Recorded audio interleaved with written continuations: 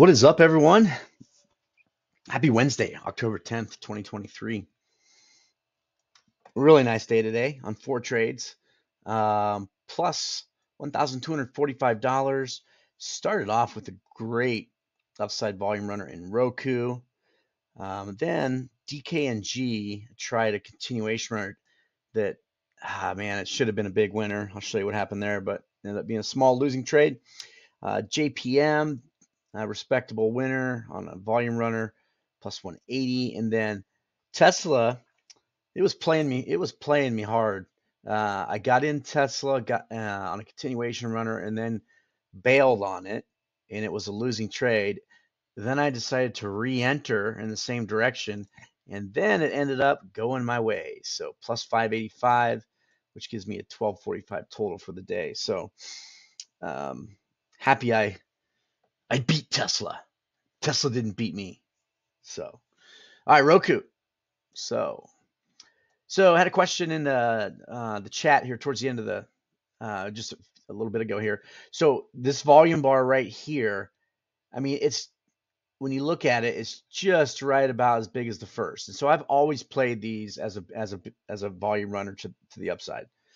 Same thing if they were both red, it would be volume runner to the downside. So I wouldn't play it as a mighty 90 because it's just right, almost right at the top of where this first volume runner is. Also, secondly, it was a strong market today. Everything was in the green. So another reason to not play it as a mighty 90 short. And so when it pulled back to right here, so here's that big bar. The next bar, I was looking for a pullback. I got long right here. And so I just rode it up and ended up just scaling out of my last Roku up here. So I got filled at 220 and went in with 10 contracts and just this is one of those trades that I got out a half, got out, and then I just scaled out every 10%. And so my final out was at 365. So getting in at 220, got out a half at 245, then just did 20 cents, 265, 285, 305, 325, and then let the last one run a little bit and closed it out at 365. So great trade there. DKNG. Okay, so DKNG I played as a continuation runner. So it had this push up, and then it was kind of pausing, man. It really looked like it wanted to rip.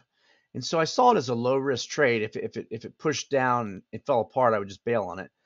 And so I got in at $1.08, and then it pushed down through here, and that was too far for me. So I just closed it out at $1.03, small loser. But by the end of this bar, it popped back up and then it ripped.